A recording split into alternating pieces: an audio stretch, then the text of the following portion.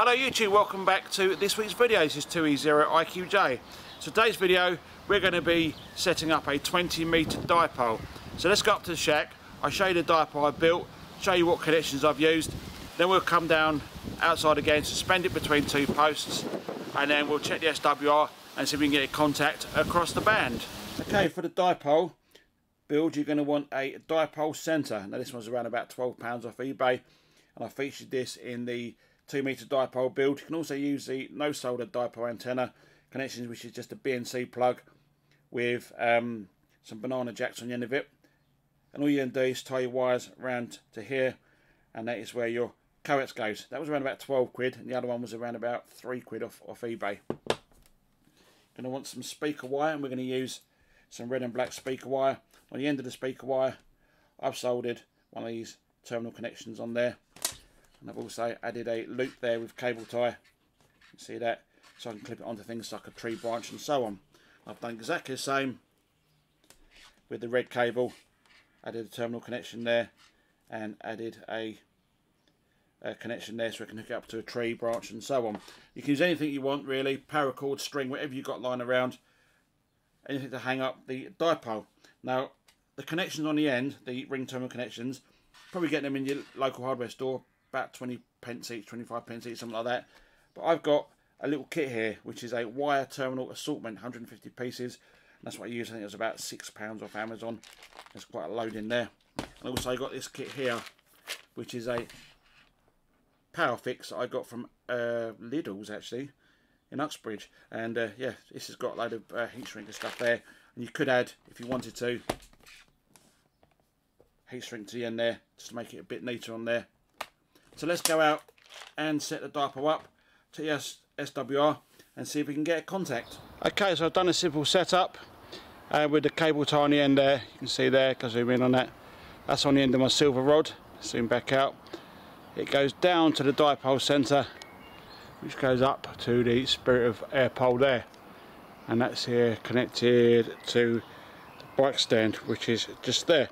So what we do, we'll test the SWR and see what the SWR is like on 20 metres. Okay, so at 14,100 the SWR is sitting there around about 1.6. Let's go down.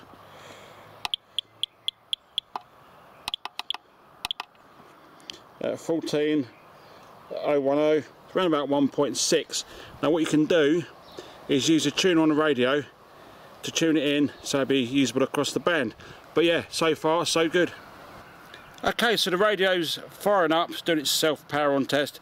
We'll find a clear frequency and I'll just press the tuner button on the radio and see if we can hear it on the band and maybe make a contact.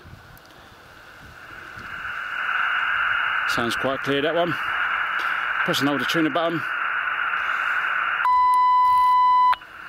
There we go. Let's go down again.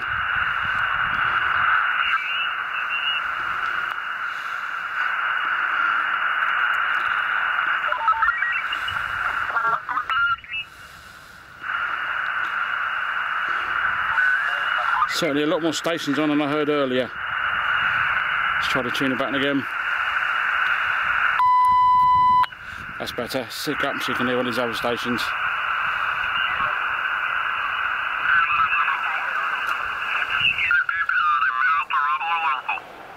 There we go. Let's try and make contact.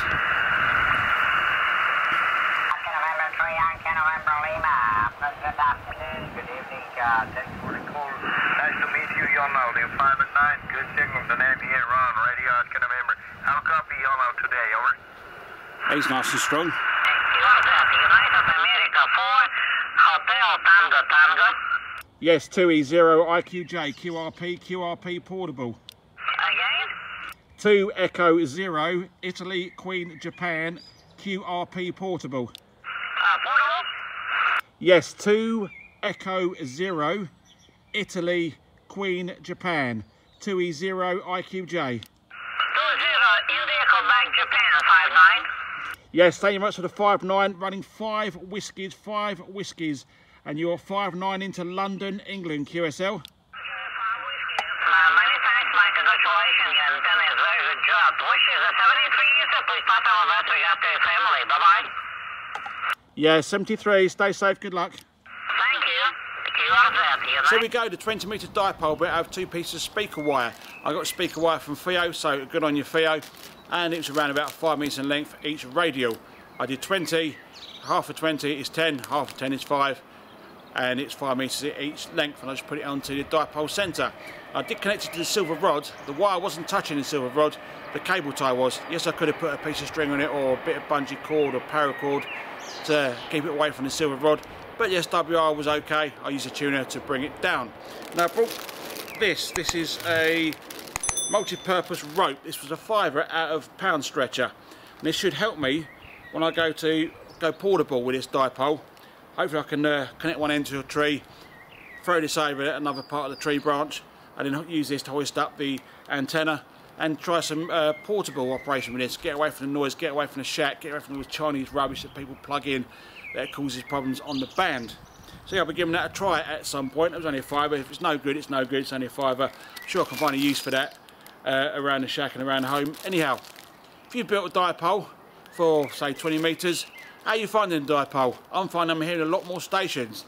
Cube said it to me the other week. He said, have you heard more stations? I said, yeah, I'm hearing a lot more stations now because the antenna is designed for that frequency. Well, it's designed for that frequency. So how are you getting on with your dipole you've built? If you built one, if you built one for 20 metres, you built one for 40, post it in the comments below. I'd like to say thank you very much for watching the video, and I'll catch you in the next one. This is 2E0 IQJ, 7 3s for now.